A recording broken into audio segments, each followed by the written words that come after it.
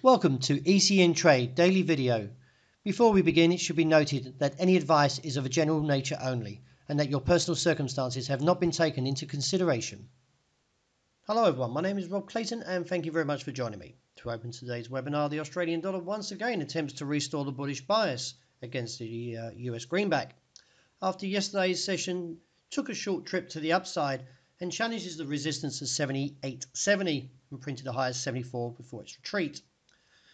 It is viewed that the market will again probably first challenge the top side for the start of today, but I expect to see failed challenge towards 70 or towards the 79.15.25 area, which is also seen as the moving average of 60 days. As I mentioned, I expect to see further weakness and look towards 78.20 as the immediate target. Then beneath that, 77.75.80. With my broader picture, looking at 76.5 to 77.20. The euro had a relatively quiet session overnight as the market slowly digests the remarks made by Mario Draghi and Janet Yellen. The Fed Reserve Chairwoman Janet Yellen spoke at an event in St. Louis early this morning, but failed to remark on the state of the economy or the upcoming decision on whether she will be reappointed as the chair of the Fed. Technically, while the index still holds above the 93 handle, and it currently is, then we should see further gains with the euro weakening and taking out this level of 116.85.90 and down towards 116.30, with the resistance seen at 117.80.90 to cap on the day. Dollar yen once again still fails to the upside after printing a high of 112.92. It is still currently viewed that the market will decline. I still want to buy on dips, but the strategy is towards 111.60, where I view a base.